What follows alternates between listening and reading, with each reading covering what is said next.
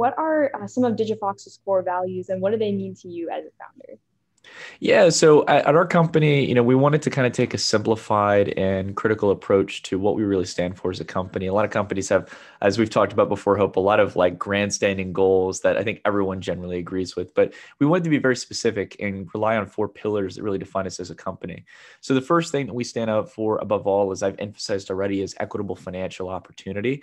So if we don't have equal access to finance across the globe, we can't reach a truly equal world. For me, equality is equal access to opportunity.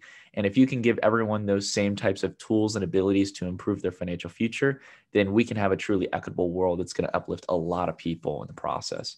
Outside of this as well, we want to put a face to finance. So when I think about, banks or traditional finance, it's not that I per se think it's a totally negative experience. It's just that there's no human element. You're kind of treated like a number in a system.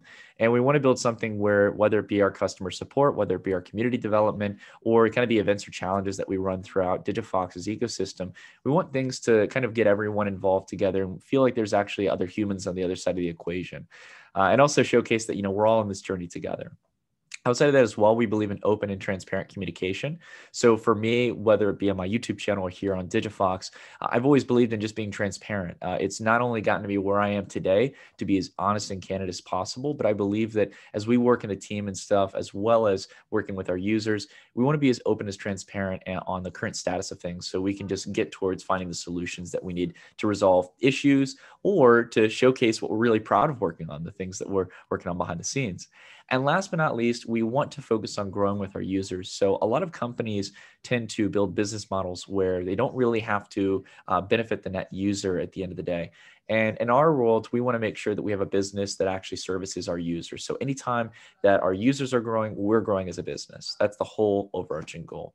And I really believe as a founder, if we can nail these four things in the long term, as we have already, I think that we're going to continue to grow as a company for sure over the next few years. And again, have a business that helps people in all different parts of the world in their everyday lives.